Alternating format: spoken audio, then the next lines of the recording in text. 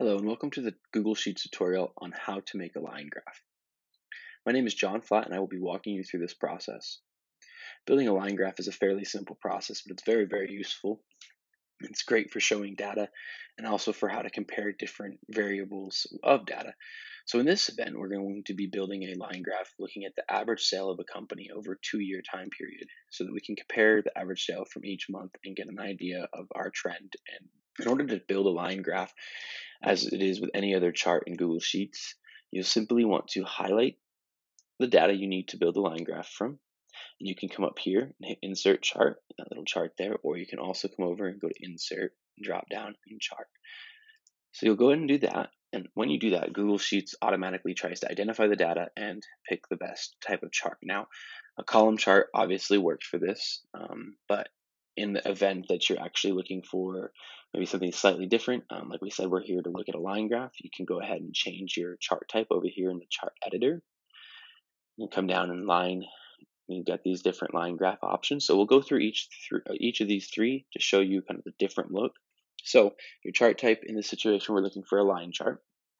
So this is just your basic line chart. It compares the two months, and you can see them side by side like that. It tells you which color is which. You can also do a smooth line chart, which is a bit more pleasing to the eyes. It's not quite as jagged edges, but again, it's really about personal preference there. And one other type of line chart that you can do is what's called a combo chart. And this is another great option in the sense that it gives you just a different visual. So that's how you develop the line chart. Now, there's obviously with any chart in Google Sheets, there's a lot of editability and customization possibility. The first thing we'll cover is how to select your data range. You come over to the right on the chart editor and you'll see the data range in A2 to C14, which is currently what we have. But in the event that you would maybe want to change the data, maybe you don't want to go show past September, you could come in and say C11, change it, and now it's removed October, November, and December from the list. So you have that ability to change the data depending on what you're looking for. I'll go ahead and change it back just so that we have all the data in there, but that's a great option and definitely something you'll need to know how to do. So turn that off, and then you have your series, and it's already marked your series 2018, 2019, so you've got the titles up here in the top. Another option that you can do within this setup portion is you can change the data type. Because of our current data type, you're not going to see a lot of change when we use these, but these are great to have as a tool. So you can select aggregate, and it gives you the ability to change whether you want to do average, count, max, median, min, sum. So if you have a large data set with multiple data points factoring in, this gives you a huge advantage. In this event, the only one that you'll see a change on is count because there's one for each. You're not going to get an average change because again, there's only one data point in it. So it's not super valuable in this situation, but it's definitely something that can be used throughout your time working with line charts and whatnot. One other thing worth noting, since we're looking for the average sale, we can always change the chart title. When you're in the chart editor, if you double click the title, it will bring you into the place where you can change that. So we can say average sale by month for 2018 and 2019.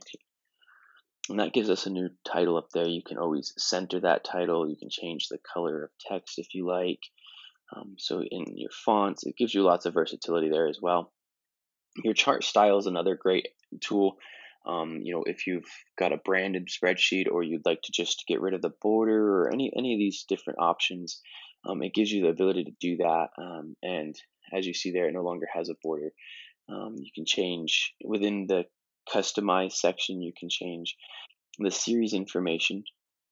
So it's currently applying to all series. Now, if we wanted to select one and change it, that's also an option. We'll show you that in a second.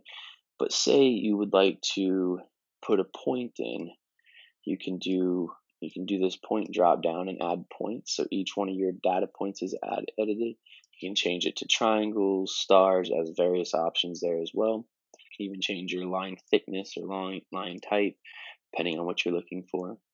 You can add a trend line into this as well, which is a great tool if you're looking for your progressing trends and want to see kind of what the overall direction of sales is going. Obviously, you see in this trend line chart or trend line that things are tending to go downwards.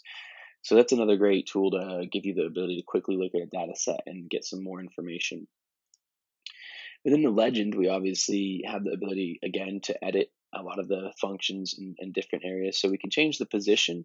So currently it's on auto, so it's putting it to the top, but some people would prefer it to be on at the bottom.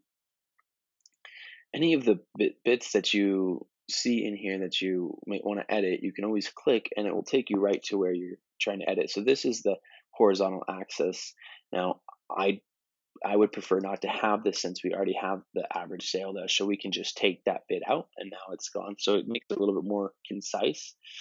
So the legend again, if you'd like, you can put it on the right, um, even inside or left. But in this situation, I think on the bottom looks the cleanest. So we'll leave that. Maybe turn it bold so they stand out a bit more. And you have the ability to change the horizontal axis running across the bottom here. We can make them bold, change the color. You can reverse it. So if you wanted to go from December to January, working backwards, that's always an option as well. On the vertical axis, you can also make the same edits that you could do on the horizontal axis. One thing to note, if you want to change the number format, you can always go in and change it depending on what you're looking for. It obviously is pulling the dollar sign and the dollar number format from the data, so there's really no need to change it there, but that's a great tool. And the last thing you can edit is the grid lines and ticks. So you can add in ticks for the vertical axis, or lines for the vertical axis, which it already has here. But you can change them and edit it. You can change the step value. So right now it's at 25, but say I wanted to do 10, it changes it that way. So you have a bit more visibility as well on where it's at. You can take this and that takes the grid lines off entirely, but the grid lines are quite valuable visibly, and you can change the color as well as those. This is how you build a line chart in Google Sheets. Thank you for joining us.